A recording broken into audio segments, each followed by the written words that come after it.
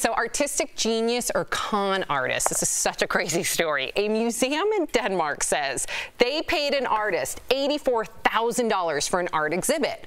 Well, he didn't really deliver. Here's what happened. This is what the museum was given, okay?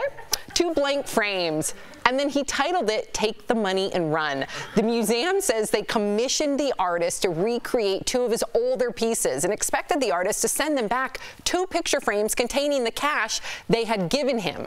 The artist says the piece is a representation of the museum's exhibit and a protest to miserable working conditions. The museum is now demanding their money back. Wow. What? I don't like that at all. What don't you like about it? I think, guys, do you think this is genius? I think that this represents so much in terms of like being an artist. I think, first of all, when you're told to be creative on demand, I think there's just a natural pushback from that.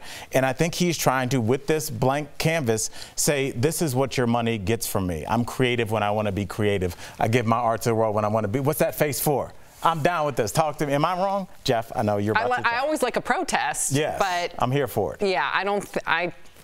84 grand for 2 empty picture frames. Art is weird. Art is subjective. It's meant to make people talk, and look at us talking about it. Provocative. Jeff, how would you feel if you paid an artist 84 grand, they came to your house, they hung 2 blank We'd be doing frames. another story today. It's very representative of the time we're living in. People want something for nothing, and people are opposed to hard work. This is my diagnosis of what's going on in the society today. Hard work is kind of on the back seat. Getting something in social points for nothing is what people are looking for with our social media world that we're living in. So I think it's a good representation. Nope. Ooh, wow.